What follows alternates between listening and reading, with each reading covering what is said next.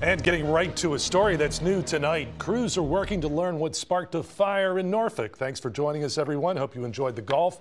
I'm Chris Horn. It happened on Greenview Lane. That's in the Ocean View area of the city. We're told hoarding inside the home made it difficult to put out the fire.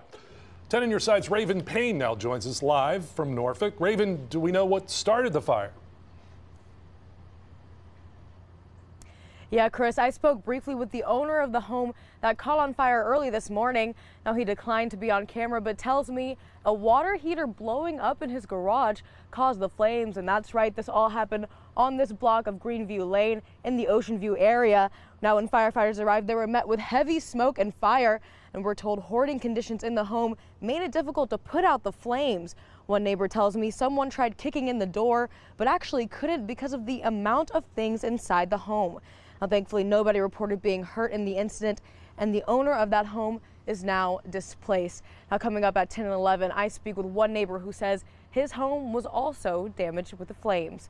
Live in Norfolk, Raven Payne, 10 on your side.